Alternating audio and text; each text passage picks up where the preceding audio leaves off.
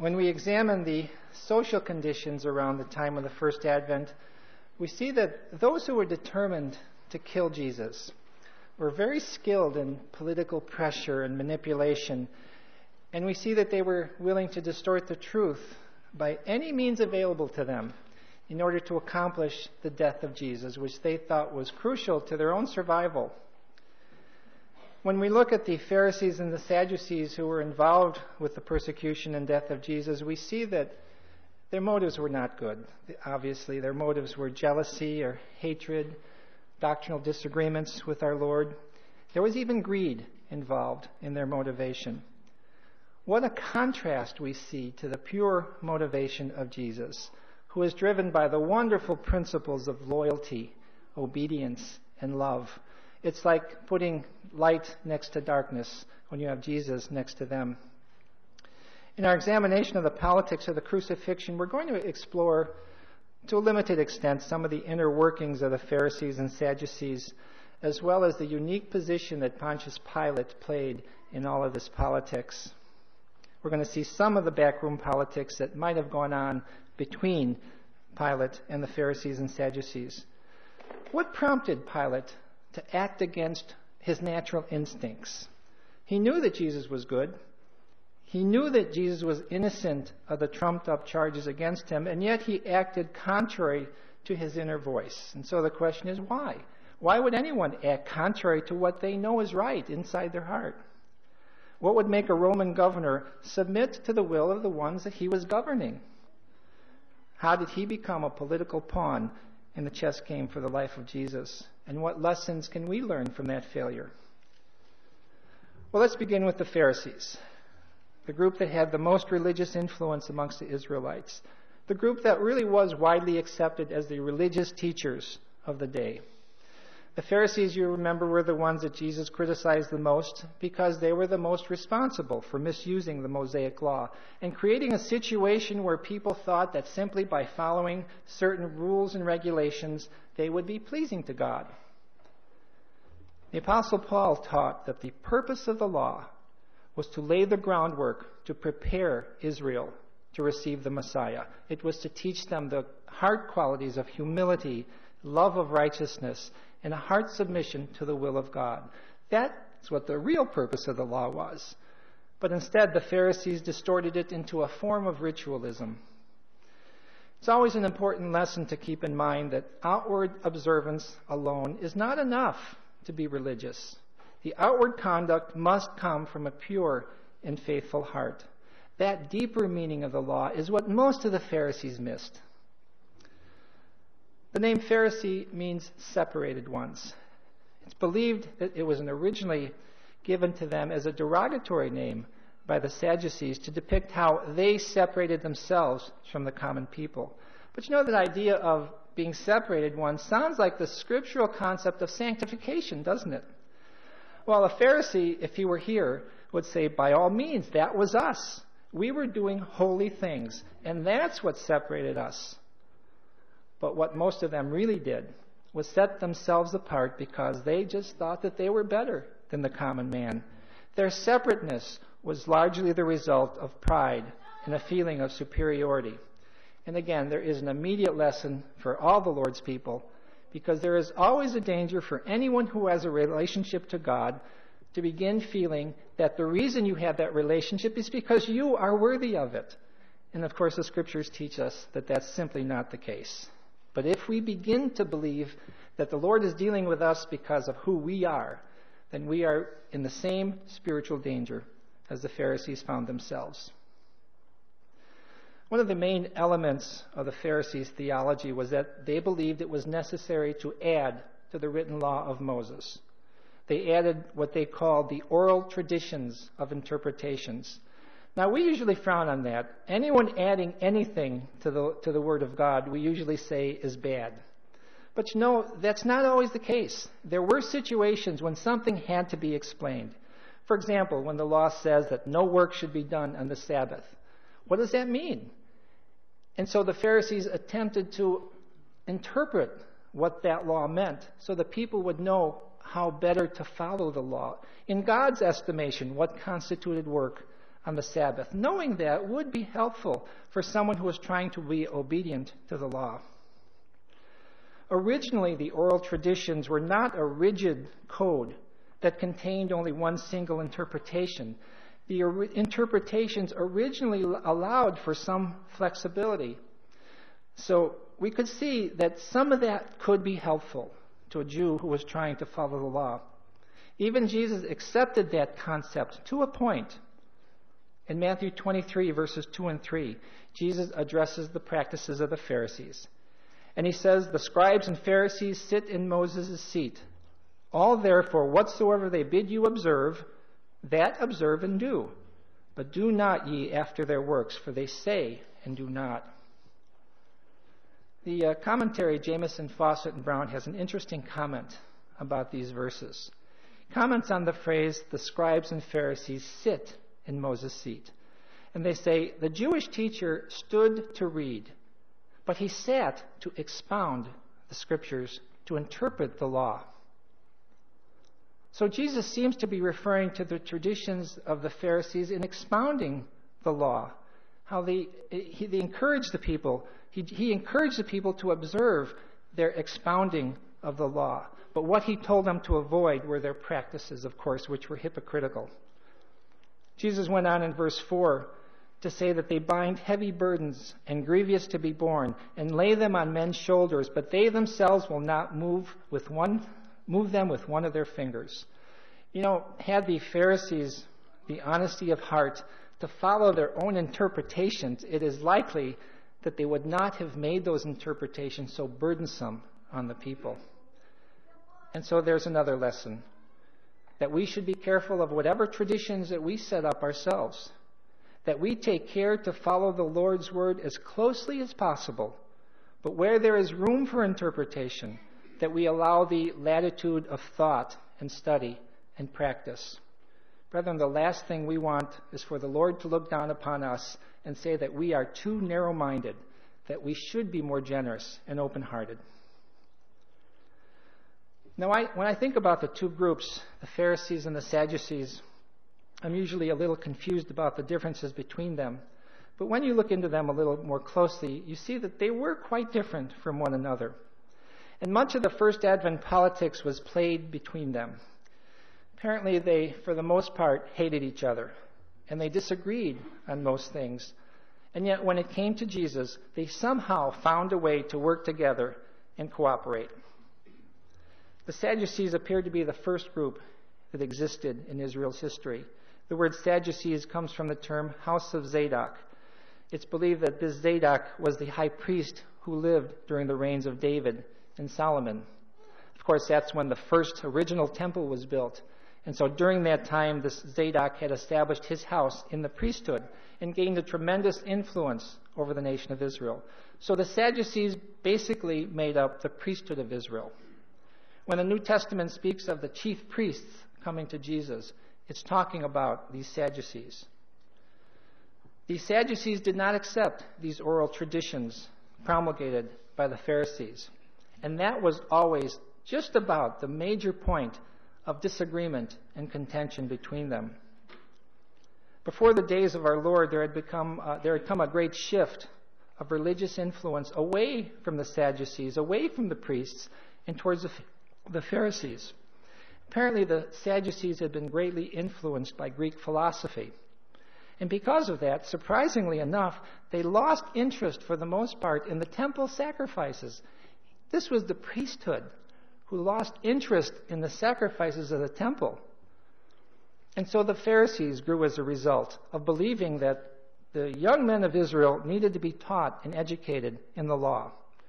That just wasn't happening with the Sadducees. They were becoming more involved in Greek philosophy. As a result of all this, the Sadducees were losing their religious influence over Israel, and they became more concerned with the political power and the operation of the state of Israel. With this pulling away of religious influence by the Sadducees, the Pharisees grew, and they became the prominent religious teachers of Israel. They eventually controlled the local synagogues as the place of instruction of the law. Because of their daily involvement in religious matters, they gained the religious confidence of the people that the Sadducees were losing. At the first advent, the Sadducees then had become the politicians, while the Pharisees were the theologians. Although the Sadducees always acted very religious, their prime concern was political power. And of course, the Pharisees originated the belief and practice of the oral traditions. A major policy that affected the leadership of Israel at the first advent was the Roman philosophy of no longer allowing the Jews to appoint their high priests. Can you imagine that? The high priest of Israel no longer being brought up through the ranks of Israel as priests, but now were appointed by the Roman governors. Annas and Caiaphas, the two men who were the most responsible directly for the murder of Jesus, were both appointed high priests by the Romans. So you see how that changes the whole feel and atmosphere of what was going on in Israel. Annas, you remember, was the first one who interviewed Jesus after his arrest. He was the father-in-law of Caiaphas. Annas, history tells us, had been appointed high priest by Quirinius, the Roman governor. Now, if you were the Roman governor, obviously you would appoint someone in the high priesthood who would tend to favor your operation, who would be more your yes man, if possible, while still appearing to represent Judaism. Though there was a measure of autonomy as a Jewish leader, this high priest would always have one eye turned towards Rome, knowing that if he displeased the Roman governor, he could easily be replaced. In the book, The Life of Christ by Farrar, he says, "Since the days of Herod the Great, the high priesthood had been degraded from a permanent religious office to a temporary secular distinction." Now you remember, under the original Jewish arrangement, the high priest was appointed for life. And so it really was an unusual situation at the first advent to have two high priests, Annas and Caiaphas. And the reason for that was that Annas, because of his dominant personality, had ruffled some Roman feathers. And so he was removed from office, while his weaker son-in-law, Caiaphas, had been appointed in his place. Annas, however, because of that dominant personality, was still the man behind the Sanhedrin. And so we see Jesus brought to him first, and then to make it official, he was sent to Caiaphas. Well, brethren, with that brief background, we get a little feel for the political pressures and intrigue that were going on at the first advent. We see the tenuous relationship that the enemies of Jesus had with each other. There was a willingness to manipulate each other for their own desires, so that when we see these things happening in Jesus, it's no surprise. These men were manipulators. These men operated with an eye to their own selfish goals and ambitions. I'd like to turn our attention to some of the discussion that Jesus had with the Pharisees and Sadducees. Remember, after his triumphal entry into Jerusalem and the scourging of the temple, we see that Jesus stayed in the temple for the rest of the day, and he healed the people that were brought to him. So right away you see what a different use that Jesus made of the temple than the money changers had done. The temple had become a money machine for the Sadducees, a den of thieves, as Jesus described it. But to Jesus, the temple was a place to worship God. It was a place to teach the principles of God and to serve the needs of the people. In Matthew 21:15, we see the reaction of the priests and Pharisees to what Jesus was doing.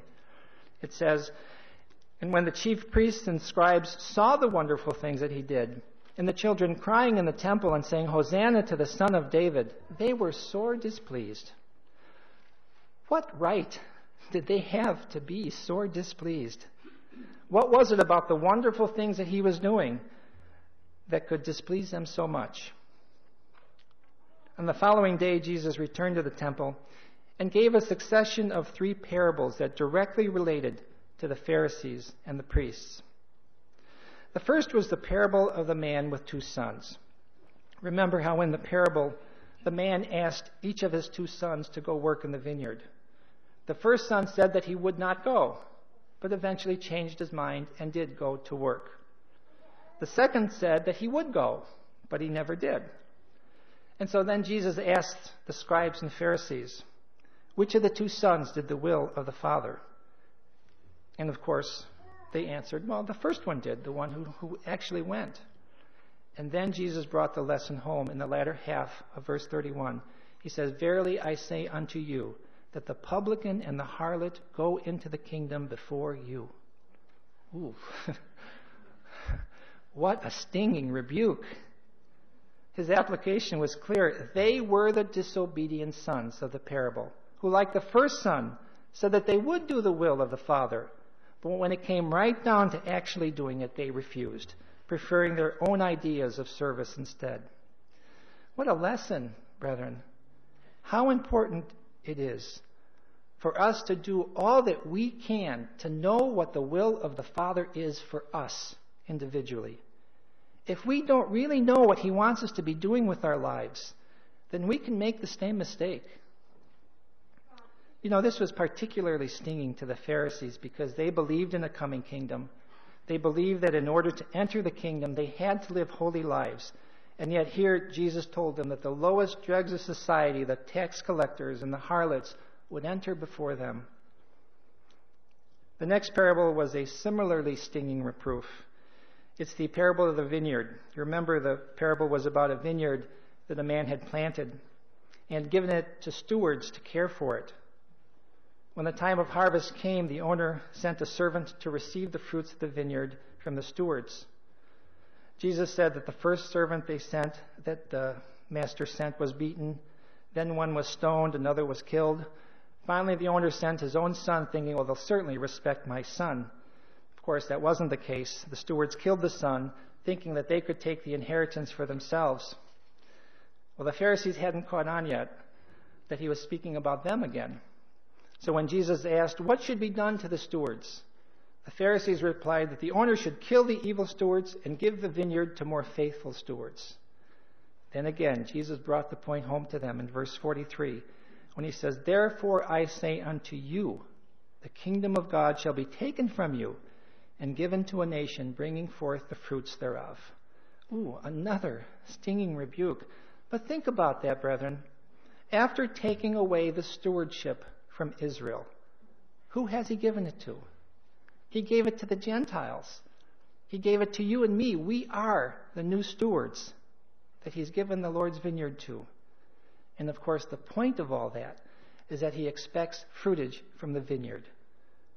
Fruitage is the crucial element that you and I are to be working on. That's what the Lord wants from us. Well, the Pharisees finally got the point. And in verse 36, we're told that they wanted to lay their hands on Jesus, but were afraid of the multitude. The third parable given in Matthew 22 continued to press this point of their failure. It's the parable of the wedding feast, where the invited guests refused to come, and they treated the king's servant spitefully and slew them. Sounds very similar, doesn't it, to the previous one? As a result of their actions, the king slew them and burned their city. And the invitation then was to go out into the highways and the byways for new guests. Well, the Pharisees and Sadducees didn't need an interpretation for this parable. They understood that, again, Jesus was aiming it at them. And so now these two forces in Israel, the Sadducees and the Pharisees, take counsel together how they might defame Jesus. It was the Pharisees who came up with the first plan. In Matthew 22:16, we're told that the Pharisees sent some of their disciples along with the Herodians to trick Jesus with a question about taxation. You know, these were very clever men, and their scheme shows a worldly wisdom that obviously took forethought and planning. They were going to pretend that there was an honest dispute between their disciples and the Herodians. The Herodians were members of the royal court of Herod, and so their interests were not religious. They represented the interests of Rome. The disciples of the Pharisees and the Herodians came to Jesus with compliments and pretensions of respect. In the latter half of Matthew 22:16, they said to Jesus, Master, we know that thou art true, and teachest the way of God in truth. Neither carest thou for any man, for thou regardest not the person of men. Tell us therefore, what thinkest thou? Is it lawful to give tribute to Caesar or not? Well, they made their questions sound sincere, but their intent was solely to get Jesus into trouble. They had devised a question that apparently had no good answer, because no matter how Jesus answered, he would be criticized. Brethren, this is an example of playing politics. It was a political trap set by the presence of the Herodians. Because they represented Roman interests, if Jesus should say that it was not proper to pay taxes, which really was a sentiment of the Jews before him, they could report him to Rome. The Pharisees knew that if you became an enemy of Rome and taught this particular thought of not paying taxes, then you might as well give it up. Rome would not stand for that. So what side would Jesus take on this hot issue? Well, before Jesus gave his brilliant answer, he first dealt with something much more important. He pointed out the false humility of those who approached him. He said, "Why tempt ye me, ye hypocrites?" Jesus was very tender and understanding when sincere people came to him for help and had genuine questions. But he was sharply critical when people faked their genuineness. As was the case here, he knew they came with impure motives. The way Jesus answered was so logical and disarming that it all left them in stunned silence. Now, of course, there are only two possible answers to the question. Yes, it is proper to pay taxes, or no, it's not. He had to choose one, and he did. But the way he did it taught a lesson to those who would otherwise have been angry with his answer. You remember how he answered?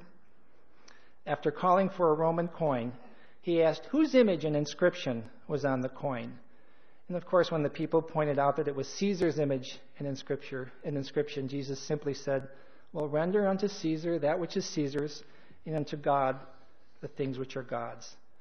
Now, Jesus was implying something about those who refused or didn't like the idea of paying tribute to Caesar. He was suggesting that even debating this issue of the tribute money, they were neglecting the things of God. There again is another lesson for anyone who claims to be religious. Men fuss and work for things of the world, but seldom do they recognize what they owe to God. That's the point that disarmed them. For those who were waiting for Jesus to make a mistake so they could spring their trap, that was the power of Jesus. Not that he was just more clever than the Pharisees, but that he went to the heart of the issues. In their minds, the issue was about a few tribute coins. But Jesus dug deeper, and he made the connection to their higher responsibility towards God. That was the real issue that none of these men were thinking about.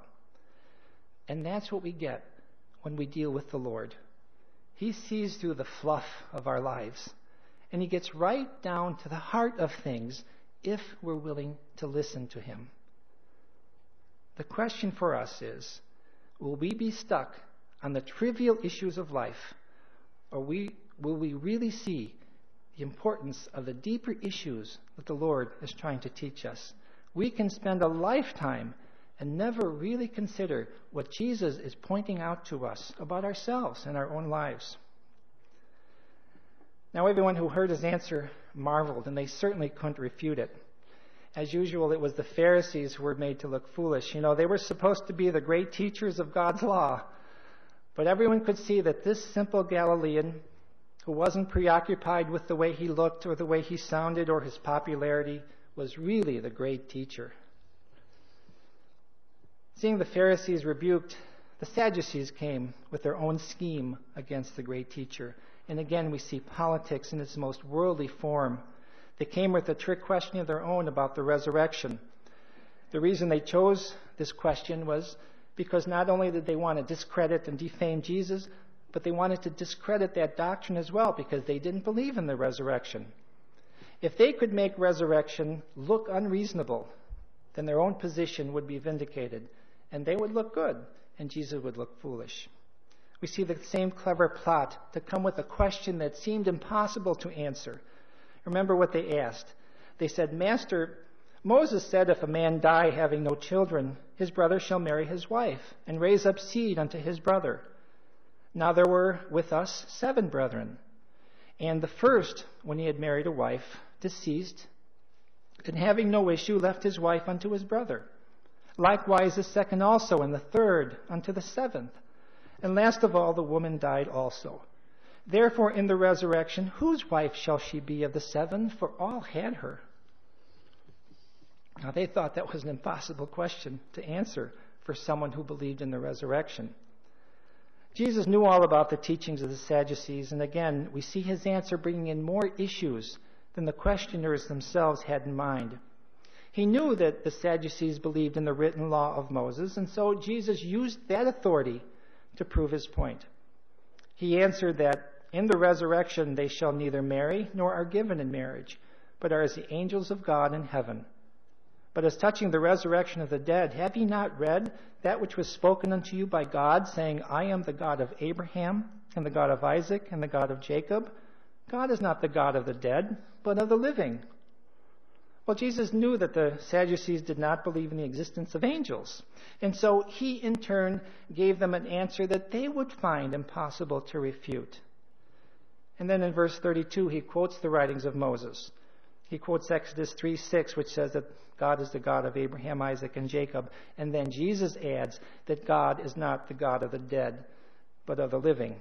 In other words, these holy men of God must receive a resurrection because a principle of God is to give life to those who serve him. That's what he was saying, and that was his way of proving that there will be a resurrection. Or was that merely a clever rebuttal for a clever question?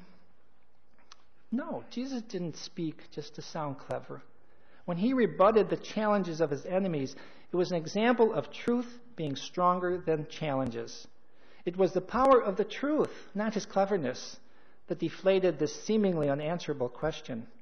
He built on the writings of Moses that the Sadducees respected to really give us a new insight into the resurrection. There will be no marriage in the resurrection.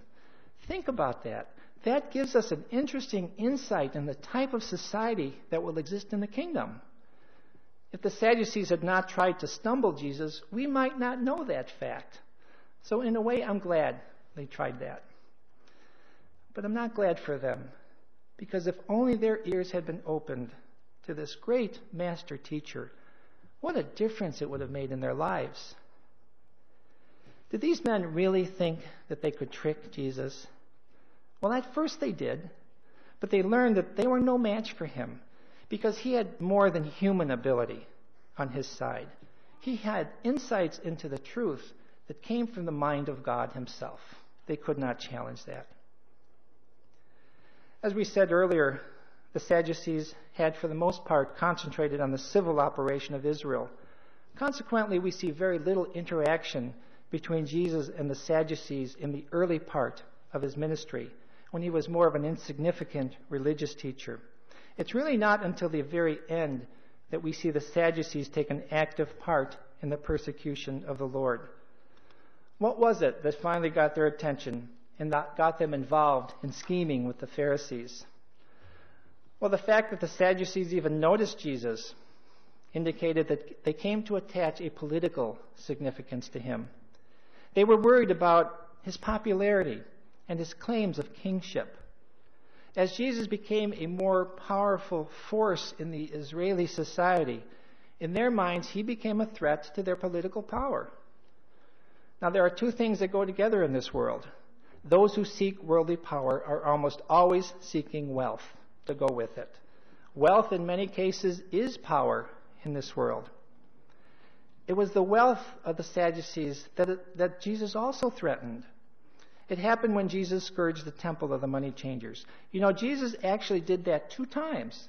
He did it right at the beginning of his ministry, and he did it right at the end.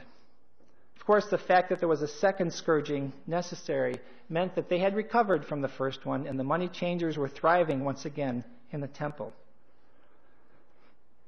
Notice that in the early part of Matthew 21, it was after the second scourging of the temple that the Sadducees began to take an active part in trying to discredit Jesus. In the final scenes of the Lord's life, the Sadducees are the primary movers in carrying out his death. The Sadducees, remember, because they're involved with politics, had influential ties with the Romans. They were accustomed to dealing with the Romans, and so they really were best fit to carry out their evil motives. It was the high priest, the priesthood, the Sadducees, who were personally affected by the scourging of the temple. And so they manifested their outrage through political cunning and influence. Farrar comments on this very point. He writes, "There is every reason to believe that the shops which intruded under the temple porticos were not only sanctioned by their authority, but even managed for their profit. To interfere with these was to rob them of one important source of that wealth and worldly comfort to which they attached such extravagant importance." Notice that the first place that Jesus was taken after he was arrested in the Garden of Gethsemane was to Annas. Like I said, not the official high priest, but the real man in charge. Annas, as well as Caiaphas, were Sadducees. Jesus' action in the temple gave the Sadducees their motivation and their desire to crush Jesus. But I found it interesting that in the trial of Jesus before the Sanhedrin, the scourging of the temple was not mentioned. If it really was such an important reason that motivated them, why didn't they bring that up in their accusations? The reason was because Annas and Caiaphas knew that the selling, the money changing in the temple, was something that was obnoxious to the Pharisees. The operation of the temple had been an area of great contention between the two groups. You can just see the political playing back and forth. The Sadducees didn't want to do the sacrifices, but they wanted to control the temple. They wanted to control the treasury. The Pharisees wanted to do the religious training, and so there was a headbutting always at the temple. The Sadducees knew that this money changing was something that the Pharisees hated. And so to bring it up at the trial of Jesus would have just caused contention between them. That wasn't their goal. The key to the Sadducees and Pharisees getting what they wanted and seeing Jesus killed was to find common ground. That's just what a politician would do to get what he wants. The treatment of Jesus before Annas, Caiaphas, and the Sanhedrin was really a shameful thing. In the book, The Life and Times of Jesus the Messiah, Alfred Edersheim writes about the proper procedures which the Sanhedrin normally followed as they tried criminal cases.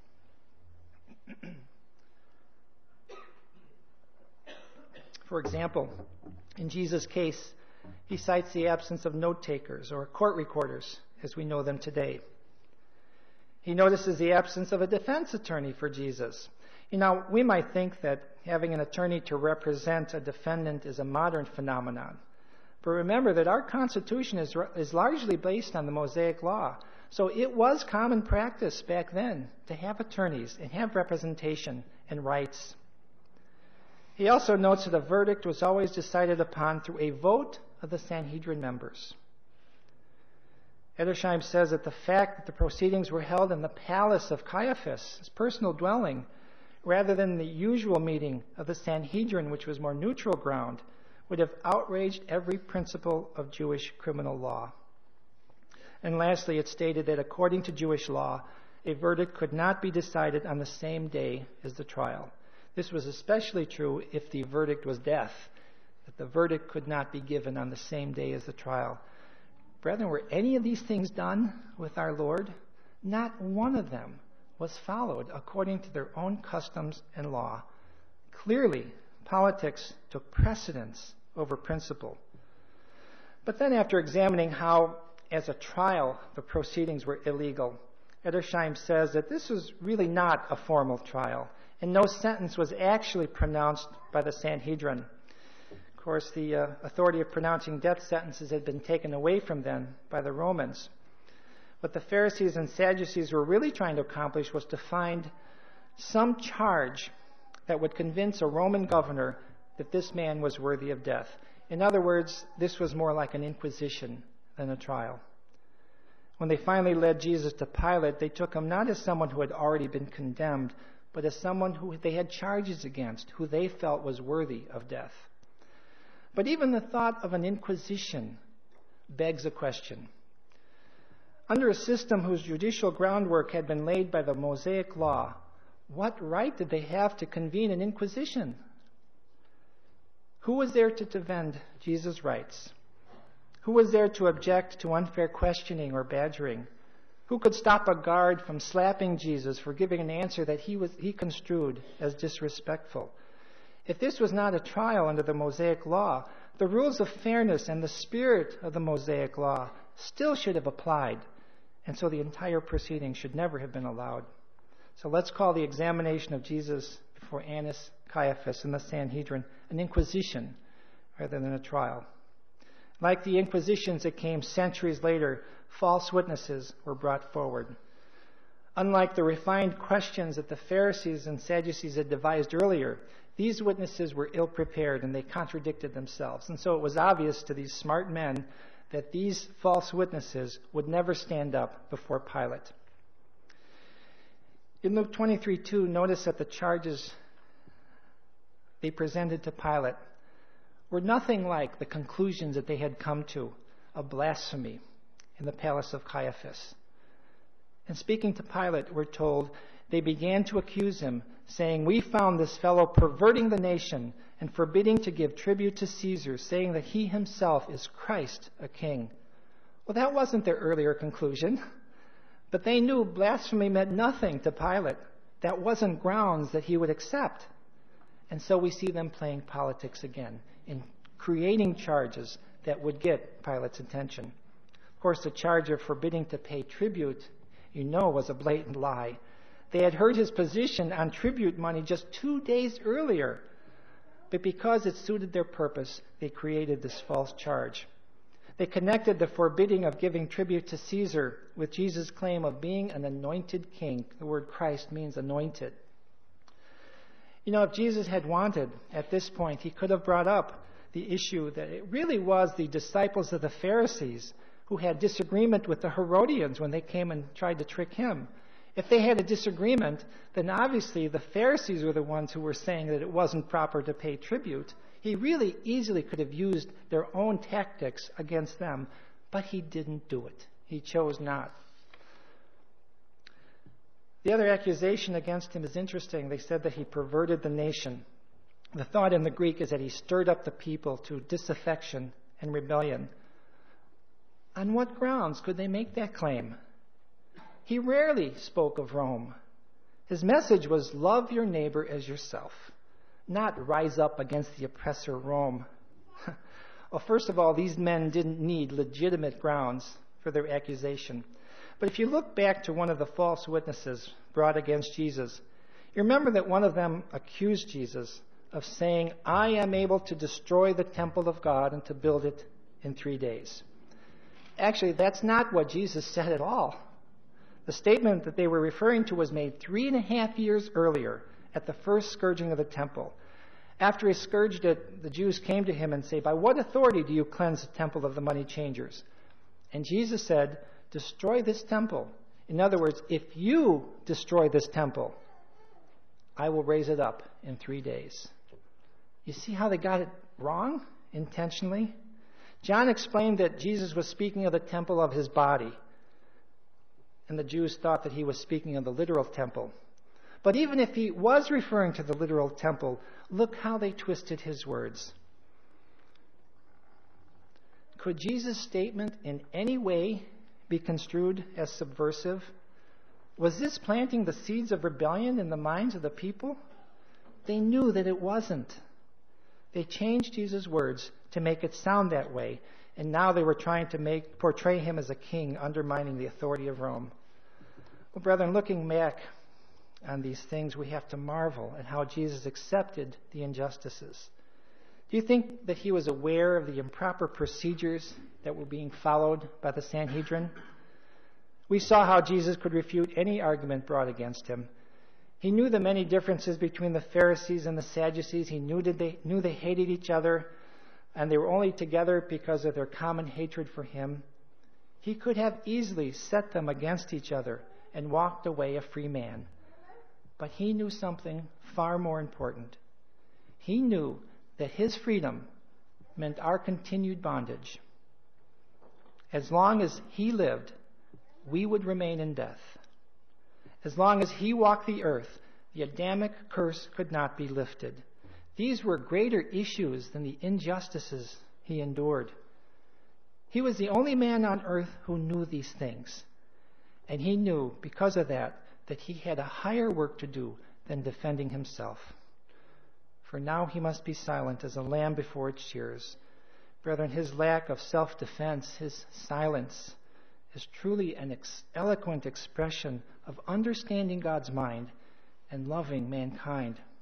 Had he freed himself, we would never have the hope of the resurrection and of God's kingdom. Doesn't that just make you shudder to think that we would have nothing to look forward to? As the political wheels continued to turn against Jesus, we want to briefly look at the role of Pontius Pilate.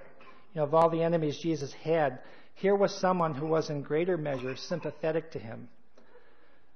Was he really so weak that he caved into the demands of the priests so easily? The answer is no. I don't think he was that weak. What made Pilate act against his instinct of releasing Jesus were a number of previous experiences that he had had with the Jews.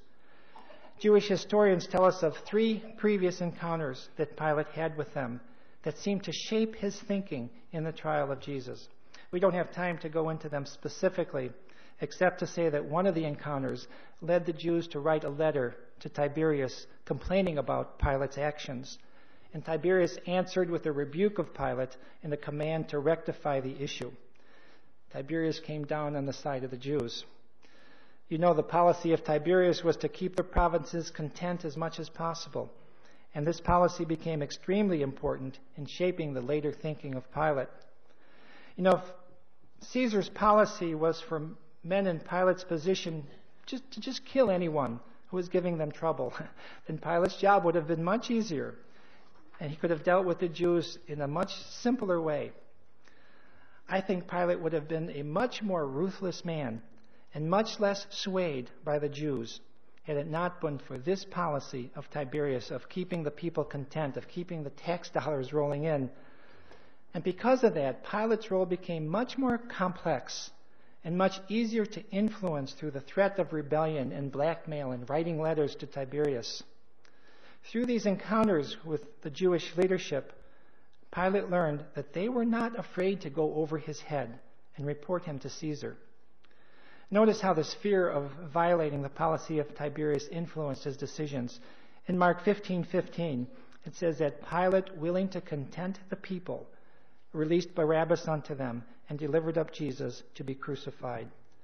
Pilate learned that the policy of Tiberius Caesar to content the people had to be followed as closely as possible, even when his own natural inclinations were strongly the other way.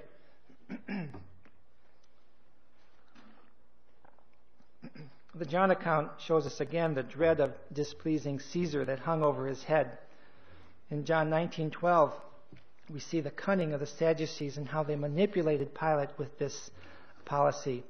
It says, Pilate sought to release him, but the Jews cried out, saying, If thou let this man go, thou art not Caesar's friend. Whosoever maketh himself a king speaketh against Caesar. Well, when Pilate heard them say that, he tried one last time to save Jesus, but they shouted back that they had no king but Caesar. And in the end, Pilate was compelled to a judgment that he really did not want to make. Pilate could not give the Jews another reason to write to Tiberius. The reality of the life, the politics of the situation became very clear to Pilate. His survival instincts forced him to give in to the unjust demands of the Sadducees and the Pharisees. Pilate has become the ultimate example of self-preservation over principle. He would not jeopardize his own life or position of authority, even for the sake of justice. And as a result, Pilate has gone down in history as a weak and guilty governor, one too morally shallow to forbid the crucifying of an innocent, sinless man. But Pilate's guilt is far less than those who brought these false charges in the first place. The interaction of the chief priests and the Pharisees with Pilate in the crucifixion of Jesus is not just an isolated case, but one incident in a broader span of experiences between them. The relationship between the Sadducees and Pilate was already full of hatred and mistrust. There was a political chess game going on here, and it's clear that Pilate was no match for the cunning of the Sadducees. In examining all the events as they fell into place, we see that Satan always tries to thwart God's plan. He thought he was doing that by corrupting the religious order of Israel. Many of the traditions of Israel became their stumbling blocks. Satan was also involved in tempting the Sadducees to become politically involved rather than keeping strictly to their priestly duties. Later, of course, when Jesus was on the scene, Satan clearly sought to destroy him. And yet, the wonderful thing we see is that God used the evil motives of others to accomplish nothing else than the salvation of the world. That is thrilling, that God has that ability to redirect evil for good. That is tremendous wisdom. That's the perspective that Jesus had as he stood before his accusers. He knew that God could do that. He had the knowledge of an eventual good that would result from the hatred he was receiving and the persecution he was enduring. He knew that God's way, though often a more difficult way, was the best way and would eventually accomplish the most good. He knew that Satan's use of the Jewish system was not an indication of God's shortcoming, but it was the wisdom of God using someone else's evil intentions to test and perfect Jesus. Paul told us that Jesus learned obedience by the things he suffered. Without the evil intentions of the Pharisees and the Sadducees, Jesus could not have been perfected through suffering. That is amazing to me, how God can do that. When Jesus was before the Sanhedrin and Caiaphas demanded to know whether he was the Christ, Jesus, really in one of the rare instances in his life, said that he was. That admission sealed his death, and he knew it would. What seemed a catastrophe to the disciples became a great blessing and example to them when they eventually understood that this was a willing and necessary submission to death. Yes, his enemies played politics to kill him, but Jesus was never concerned or involved in that game. He came for one purpose, to do the will of his Father and to save us all from the curse of sin and death. When we look at the failings of the Pharisees and the Sadducees, we see the lesson that true religion is not based on outward form. In fact, quite the opposite. God hates it when people pretend to be religious. He is looking for sincerity and conviction. And so, brethren, it is imperative that we each search our own hearts and remove anything that is pretending to be religious or holy. When we look at people like Pilate, we see how important it is for us to live by principles and to defend those principles when necessary. Brother, one of the things that I absolutely love about Jesus was his ability to quietly accept the injustices done to him for the sake of pleasing the Father. Pleasing God was more important to him than being unfairly persecuted. That is one of the legacies that he's left for us. There's so many lessons and examples that we receive from him. Let me suggest to you that for the next few weeks, that each of us choose some of the qualities about him that appeal to us the most, and to meditate upon those, and to praise him for having those qualities and for the hard work it took to mature and develop those qualities. I'd like to borrow the words of a sonnet. How do I love thee? Let me count the ways. Let's try to do that for the next few weeks leading up to the memorial. And I'd like to get us started by sharing with you just a few of the things that I love about him. I really love his desire to look out for the poor, for the widows, for the sinners. He paid attention to the fringes of society and was often moved with compassion for them. He had absolutely no concern how he looked to others by associating with those so-called lower class of people. And so he felt no social pressure to act a certain way. His concern was for those with the greatest needs. In that same regard, most people would think that being the Savior of the world made him so busy that he would not have time to spend with the children. But he did. He made the time. Can you imagine some of the memories of those children that they carried with them the rest of their lives, that Jesus Christ, the Son of God, the Savior of the world, had enough time to spend and talk with them? These were precious moments and seconds on the earth that Jesus had, and he spent some of them with children. Another thing I love about the Lord was his devotion to his disciples. One particular example that will always stand out in my mind is when he hung on the cross. Here, while suffering the most physically agonizing experience possible, he thought of his mother's well-being when he asked his disciple John to care for her. My goodness, what a selfless person to think of his mother while he's got nails in his hands and his feet. Don't you think that John and Mary were both richly blessed by those few words that Jesus uttered through his agony? I also love his appreciation for little things. Remember when one of the women poured oil on him and she was criticized for wasting such a valuable commodity. How Jesus came to her defense because he saw the heart motivation behind this gift. His ability to see the good in us is a priceless quality that he has, because so often people judge by the outward appearance, but he looks right at the heart and he can appreciate any goodness he sees there. I also love his ability to serve the needs of others, his readiness to serve it. Remember the times when after a long, grueling day of teaching and healing, he was exhausted and he needed to rest and recuperate, but people would still pursue him and come and find him in the wilderness. He never turned them down, but he was always ready to bless, no matter what it cost himself. Another example of that spirit was when he spoke to the Samaritan woman at the well. After speaking about her life and her needs, he saw an honest hunger in her that satisfied him like a gourmet meal. You know, when the disciples returned with food, they couldn't understand why he wasn't hungry anymore. They wondered if he had eaten while they were gone. And in a spiritual sense, he had. He definitely transcended above the physical things of life. He was despised and rejected of men, a man of sorrows and acquainted with grief. He was despised and we esteemed him not. He was wounded for our transgressions.